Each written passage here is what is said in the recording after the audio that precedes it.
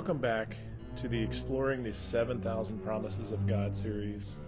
Number 7, God will give you rest.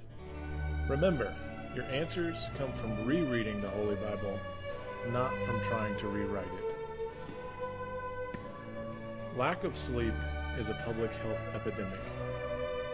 Sleep affects our mental and physical health. John 10:10 says that the devil comes to steal, kill, and destroy. He comes to steal our time, to steal our thoughts. He comes to destroy our mental and physical health by not letting us have sleep. And there's lots of reason why we don't sleep and rest. Many of us are stressed out. Some of us are workaholics, we're slave to work, we can't stop. And then some of us are a lack of sleep because we're new parents and we just don't get sleep all night.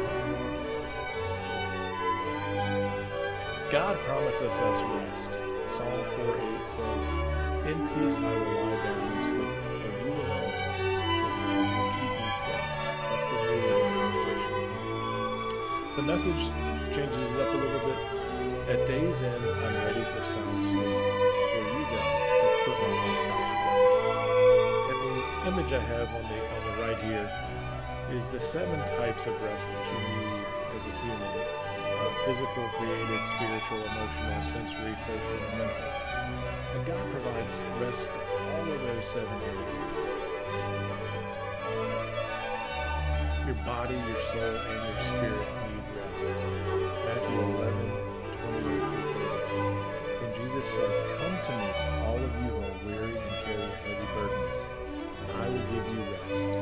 Take my yoke upon you, and let me teach you, because I am humble and gentle at heart, and you will find rest for your souls. For my yoke is easy to bear, and the burden I give you is light." The message says it a little different. Are you tired, worn out, burned out on religion? Come to me. Get away with me, and you will recover your life. I'll show you how to take a real rest. Walk with me and work with me. Watch how I do it. Learn the unforced rhythms of grace. I won't lay anything heavy or ill-fitting on you. Keep company with me, and you'll learn to live freely and lightly. Thank you for listening.